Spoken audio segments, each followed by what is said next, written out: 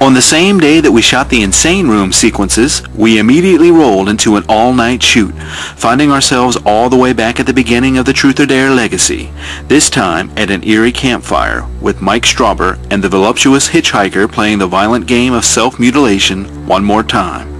This was one of the last days of the shoot, and at 24 hours straight, it was a doozy.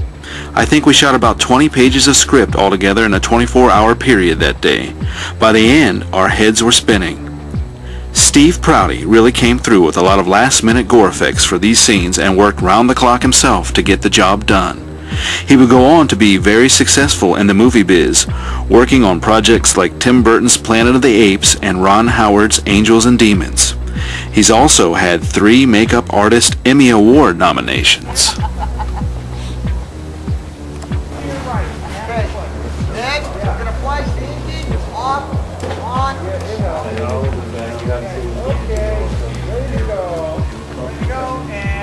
Roll 'em.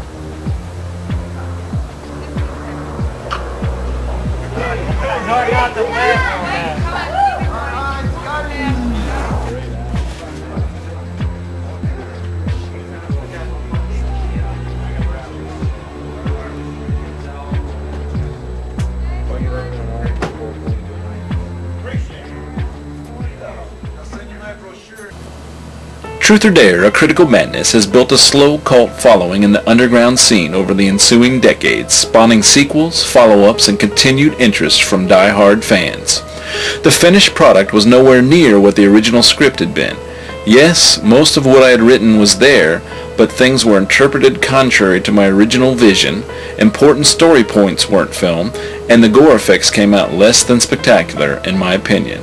They were bloody and impacting, but not over the top, as we had advertised. The only thing that made them noteworthy was, ironically, the variety of victims I had chosen. Anyone and everyone, from infants to the elderly. I did the best I could under the circumstances and fought to get as much of my vision on the screen as possible, but when you're fighting against the folks in charge of the purse strings, it becomes difficult, and by the last couple of shooting days, impossible.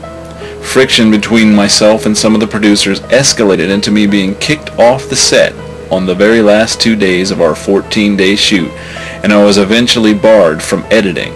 So the final and only version of this film is not necessarily my cut. While this particular creative journey ended with many hard feelings and drawn-out litigation over credits, money, and about everything else you could imagine, I eventually let go of any bitter feelings I had in the end, and I'm just grateful I had the opportunity to have had a nice little budget behind one of my scripts and that the movie was finished and released worldwide. That in itself is truly an accomplishment and a blessing, more than a lot of aspiring artists might ever get. And I continue to follow the passion for creativity that seems to run rampant in my blood. Remember, live for something or die for nothing, and no obstacle will ever leave you the way it found you.